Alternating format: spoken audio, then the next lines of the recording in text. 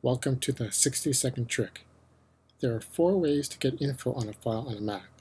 To view information about a file in a folder, select an item and press Command I.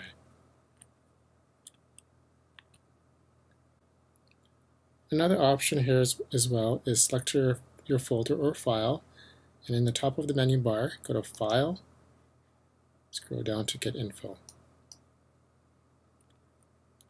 Another great way to find information on your file or folder is to double-click on the item.